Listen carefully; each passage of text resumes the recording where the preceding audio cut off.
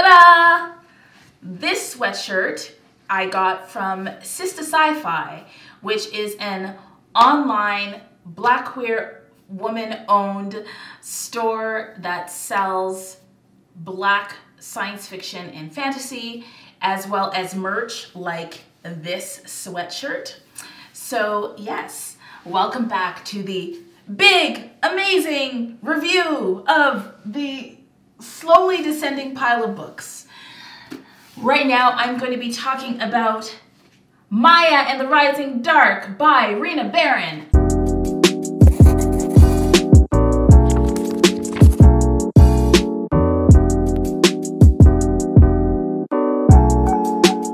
So, I loved this book. I loved it. It is middle grade fantasy. It brings in the Orisha. It is this precocious, gifted child.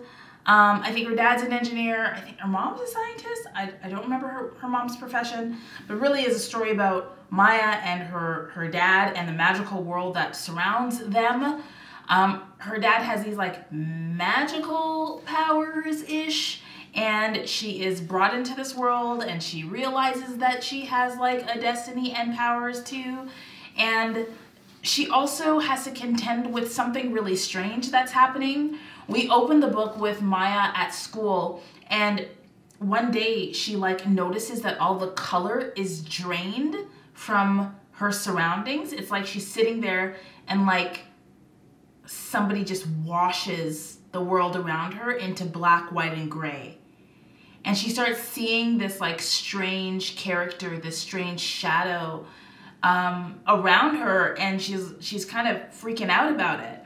And little by little, she starts to realize more about the world that she lives in, and she ends up being a part of like this like epic battle, right? So let me tell you a little bit more about the book. I was attracted to this because I heard about this release this year.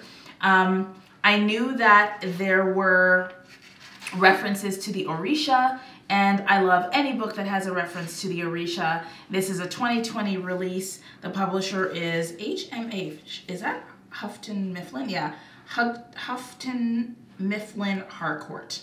Okay, so let me tell you about Maya and the Rising Dark. 12-year-old Maya is daydreaming about summer break in her South Side Chicago neighborhood when she witnesses the color bleed from the world. She's the only one who sees it, and the other weird occurrences like the were hyenas stalking the streets at night. Not to mention there's a scary man made of showers plaguing her dreams. Her best friends try to find a reasonable explanation, perhaps a ghost uprising or a lunchroom pudding experiment gone awry. But to Maya, it sounds like something out of one of Papa's fantastical stories of her favorite ONYX comics. When Papa goes missing, Maya is suddenly thrust into a world both strange and familiar as she uncovers the truth. Her father is the guardian of the veil, between our world and the dark, where an army led by the Lord of Shadows, the man from Maya's nightmares, awaits. Maya herself is a godling, half Orisha and half human, and her neighborhood is a safe haven. But now that the veil is failing, the Lord of Shadows is determined to destroy the human world. Maya will have to unlock her hidden powers, save her father, and bring order to the world before darkness consumes it. She just hopes she can do it in time to attend Comic-Con before the summer's over. This is a very charming story. So I hybrid read this, and when I talk about the reading experience, I will show you my annotations because, friends, these annotations are the wildest, most colorful, most bedazzled annotations I have done all year. Yes, the most. This was my bedazzling of this book is a work of art, if I do say so myself. All right, so let's get to the 7 calorie shell review, and I will tell you how much I loved this story. So what have I written? So in terms of relevance to Black queer lives, I don't remember, again, I don't remember if they were queer characters. I'll maybe do a little flip through and see. I don't There might have been, but again, I feel like I don't remember. And I kind of think like, if there are queer characters and I don't remember them, then it wasn't really effective storytelling as far as like the queer narrative goes. So I don't really remember a queer character. Point of view. So Maya is a young girl. She comes from a privileged family. She's brilliant. She is inquisitive. She's powerful. She's been trained by her dad in like various martial arts and stuff. And so I love that the story is written from the perspective of a girl, because she ends up getting this really big task and has to like kind of save the world, but she's doing it as a girl. And so I think that's a very powerful point of view to be written from.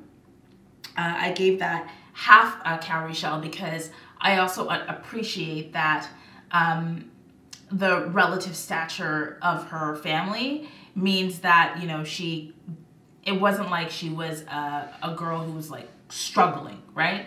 And not that you need characters that struggle, but if the question is, you know, what would happen if this book were written from the perspective of the most vulnerable person, the most marginalized person? Well, Maya's not that, right? So yeah, there's definitely a hierarchy.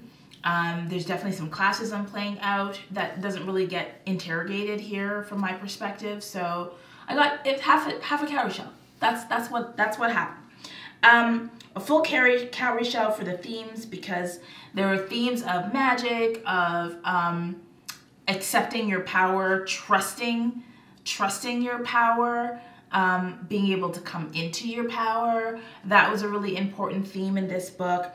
And then also there's this other theme of like gentrification, because there are little remarks made about Maya's neighborhood that tell us that it's going through the process of gentrification. And certainly, I mean, the idea of Maya sitting there one day and seeing the color draining from her world, that is what it sometimes feels like to go through gentrification, because you know, you come from a community where you have like the patty shop over there, and you have like the Ethiopian restaurant over there, and then you have the Asian food market over there, and then you have like all of these different places, and then all of a sudden the patty store is replaced by Starbucks, and the Asian food market is replaced by Walmart, and then, you know, the West Indian beauty shop is replaced by,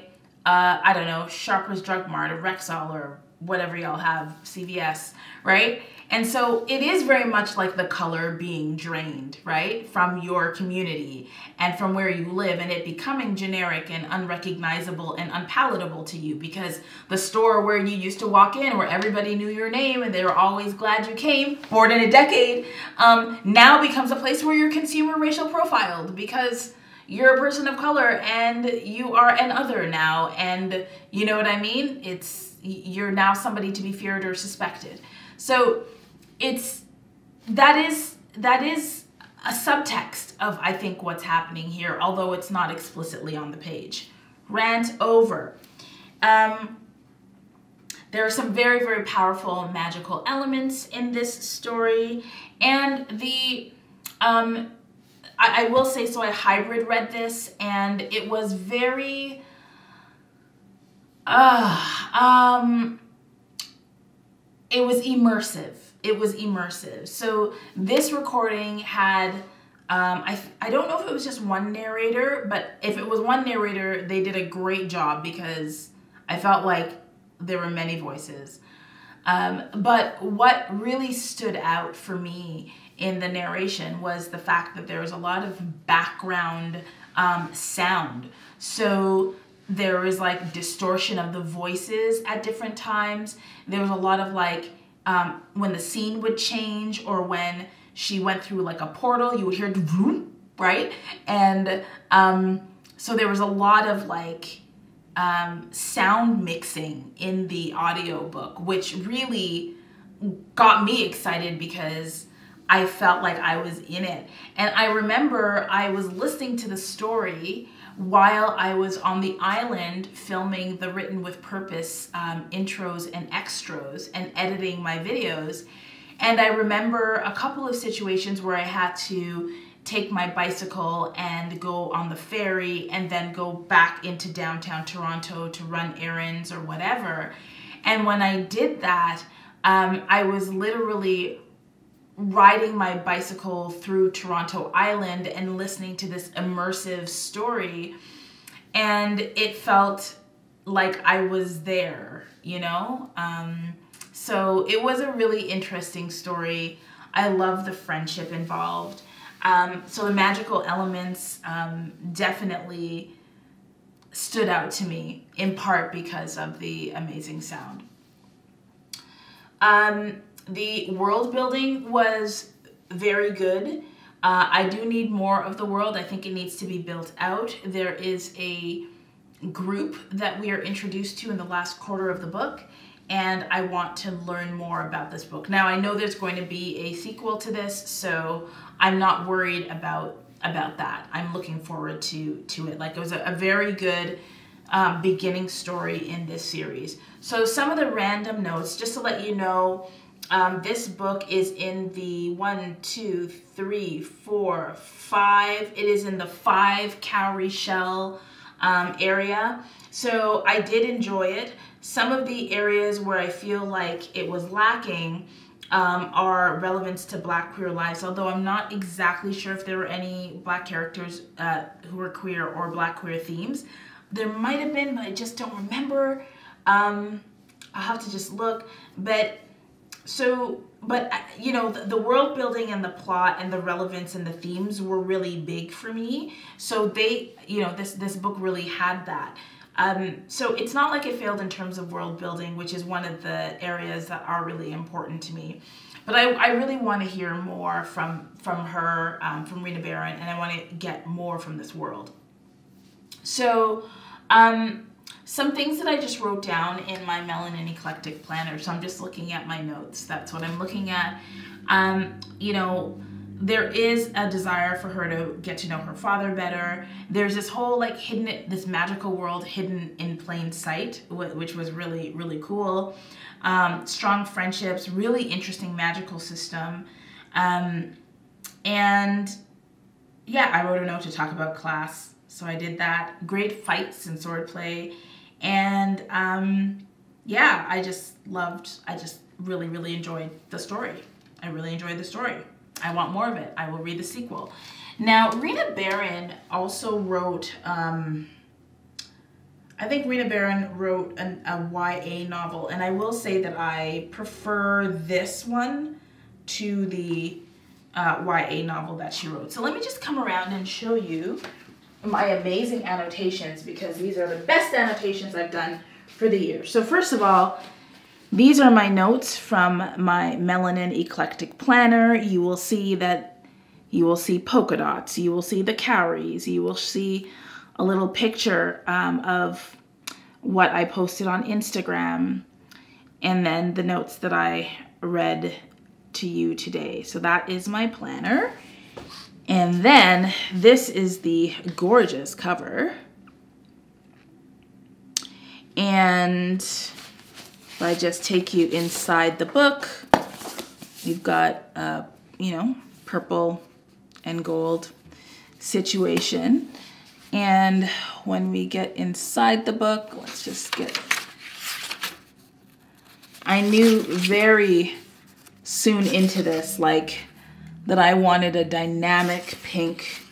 I started off annotating in pink, and then I was like, this book needs more.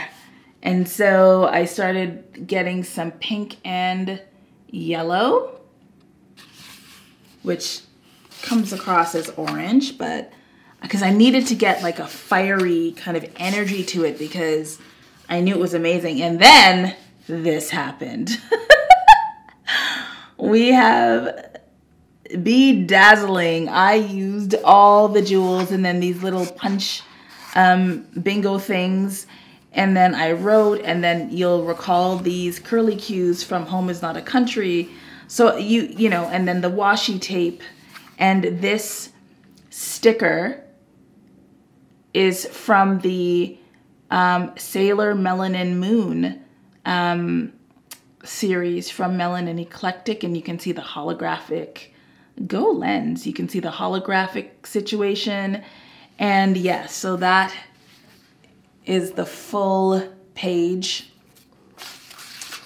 And then I just kept on going. I kept on going and going, and the annotations in here, the bedazzling in here is just amazing. So you'll see I started to use purple and yellow as well and layered that on top. Every so often I would change the color scheme, but always kept it within the color family. So now we've got blue and orange and turquoise here. And this was in the summertime. I was feeling very optimistic and colorful and creative. And I thought, you know what? I want my annotations to be like celebrations, you know? And that's what I think I was able to accomplish here. So, yeah. That was my reading of the Maya and the Rising Dark. And again, beautiful cover. I love the gold embossed title and the glossy cover. All right, everyone. So that is my review of Rena Barron's Maya and the Rising Dark. Let me know if you have read this book, what you thought of it, if you're going to continue on with the series, what you think of Rena Barron's work if you'd like to. And in the comments, if you've watched this video all the way to the end, I would love something powerful. Any kind of emoji that reminds you of power, and a little black girl. How about that? And a staff. Why not? Since we're at it. Remember to read with purpose. Thank you very much for following along in this series. The next book that I am going to talk about is also a book that I really enjoyed, and that is Slay by Brittany Morris. I have a lot to say about this one. There will be no costume change. I will see you in a minute, and we will get to the next 7 cowrie shell review in my massive 7 cowrie shell review situation. All right, everyone, read with purpose. See you in a minute.